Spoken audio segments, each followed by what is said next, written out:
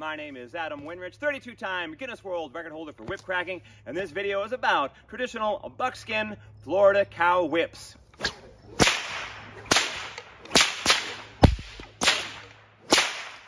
These days, most of the cow whips you see are made from nylon, and that's because nylon does not rot. But the traditional material for the Florida cow whip is hand-tanned buckskin. And before kangaroo leather started being exported around the world, buckskin was about the strongest leather you could find. So first, I'm gonna lay each one of these whips out and do some close-up shots so you can see more of the detail. I'll talk a little bit about how each one is made. Then we'll turn the camera up again so I can crack each one of them for you, because it's interesting to see how they roll out. This is the shortest one I have, is 7.5 feet, but the longest one here is 14.5 feet.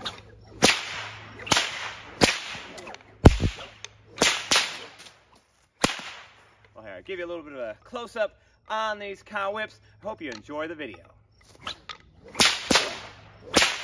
The first whip I'm going to show you here is a 7.5 foot Florida cow whip made by Cameron Cato. I'll show you whips that I have from two other makers, David Morgan and Curly Deckel. So of the three makers, Cameron Cato is the youngest, also the only one still living.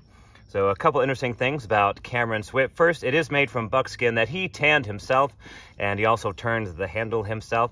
Just tanning the buckskin alone is a very laborious process, but there are sort of cowboys down in Florida who really like to have at least one of the traditional cow whips in their collection, so they become sought after, at least down in Florida.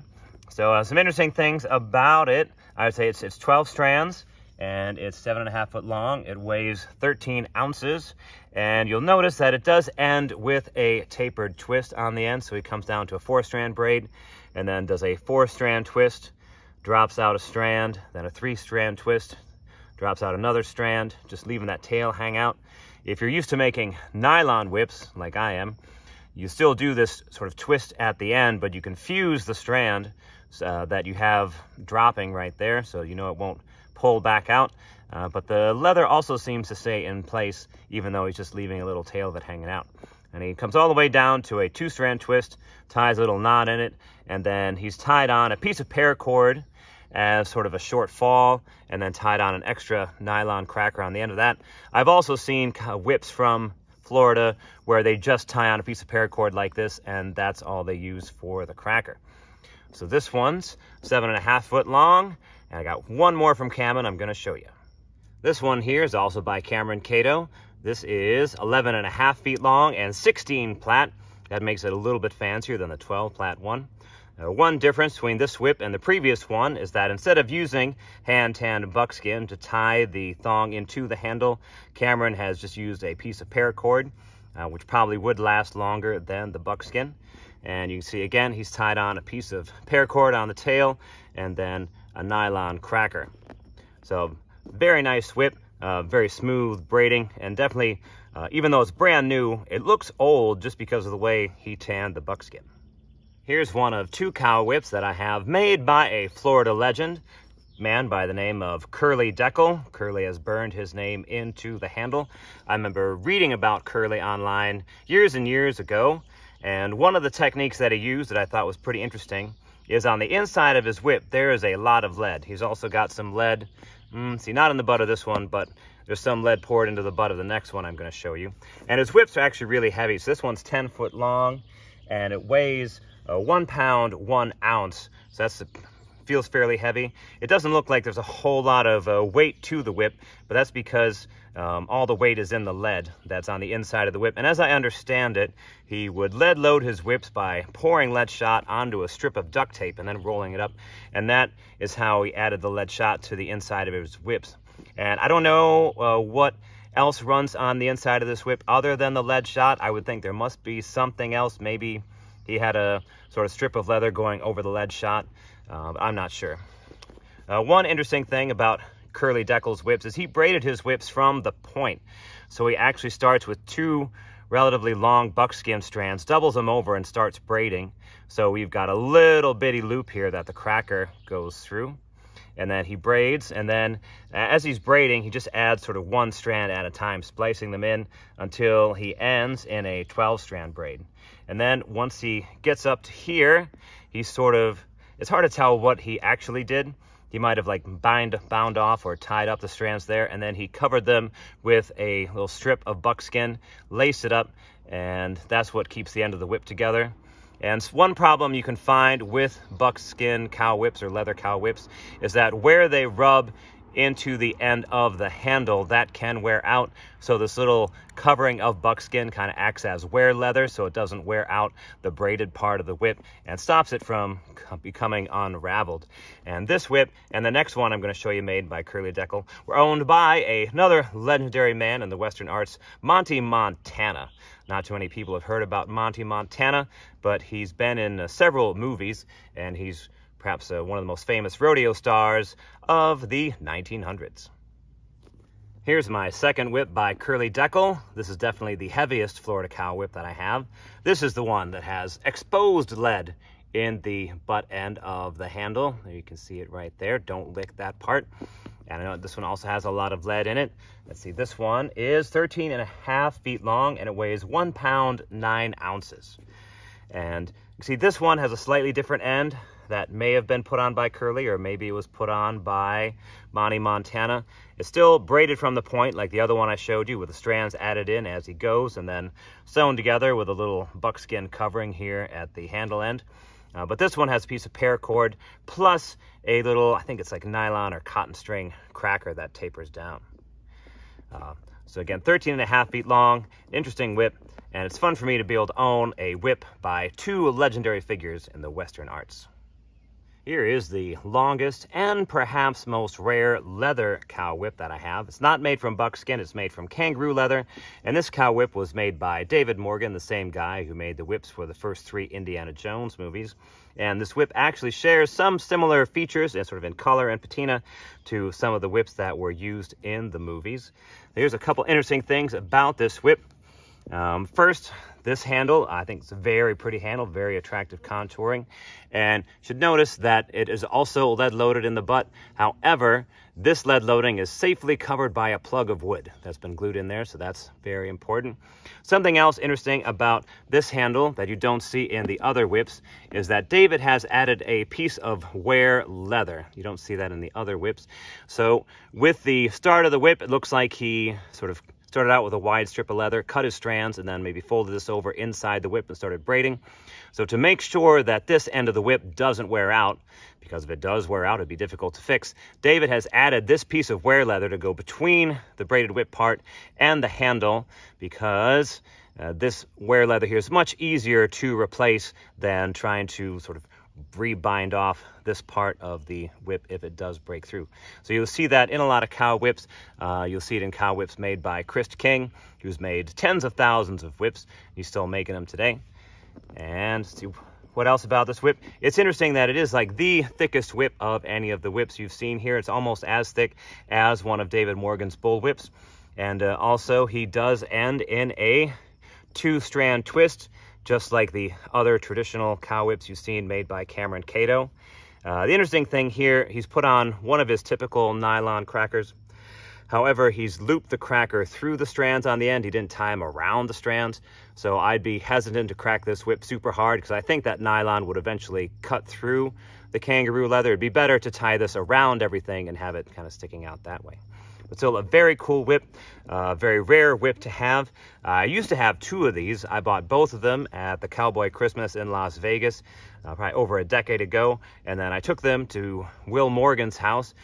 That's David's son. And he really wanted to have one for David's whip collection. So I sold him one, but I still have this one. And it's 14.5 feet long, and it weighs a whopping 1 pound 9 ounces. Well, that's enough yakking. Let's crack all of these whips. I'll start out with the 7.5 foot whip by Cameron Cato. This is the whip that I've already been cracking in the video. And probably of all these whips, this one would feel the most similar or the most comfortable to sport whip crackers who are used to modern nylon whips.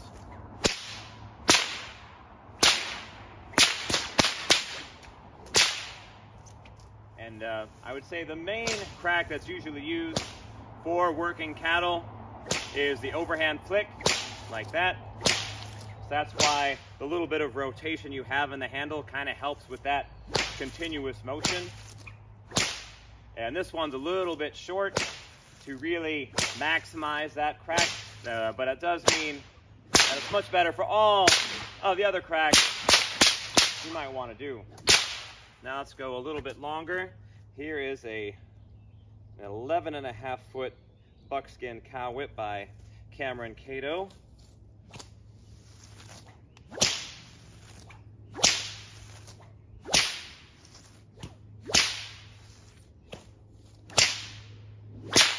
Still, I would say, comparing even this longer whip, this one that's 11.5 feet, to the other whips I'm still holding, this one is tapered more how a sort of modern sport whip or modern nylon sport whip would be tapered. So it still rolls out pretty good, and you can do a few multiple cracks with it. A little bit harder because it's longer, but it rolls out nice. But because of the lighter weight, it doesn't quite have the punch for that overhand flick. And now moving on to the 10-footer by Curly Deckel, where he's poured a bunch of lead shot that runs more than half the length of the whip. And throwing it out, it's almost like throwing sort of a heavy piece of rope. Now, I'm not going to crack this one super hard because it is kind of old. And also, Curly's whips don't look like they're made from hand-tanned buckskin like what Cameron Cato made. These look like they're made from modern chrome-tanned buckskin, which is still strong, but not quite as strong as traditionally tanned buckskin. So I've seen video online of Curly. He would basically just throw his whip out like that. It's also good for an underhand flick. And that's where these whips really shine, where it's really heavy and not much taper. They really shine for doing cracks like the flick. But they're not great for other multiple cracking. I think that's enough with that one. And I'm not even sure if that is Curly's original cracker or if that's something that Monty Montana would have put onto it. If I were using it a lot, I'd probably put a sort of short paracord fall on it and then tie on a cracker, so I had a little bit more of a buffer between the cracking end of the whip and that delicate little buckskin loop at the end. So this one is 13.5 feet. Oh wait, let me check my cheater notes again. How long is it? Yeah, 13.5 feet, 1 pound 9 ounces. You can really feel the lead loading in this one.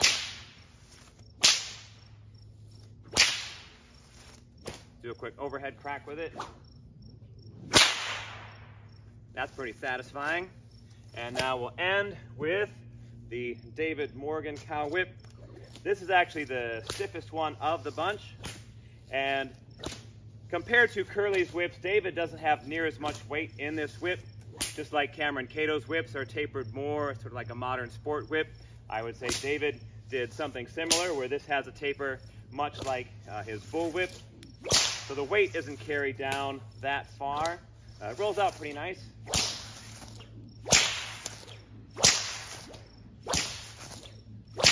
And again, at 14.5 feet, it's not great for a lot of multiple cracking. But I'll try some anyway.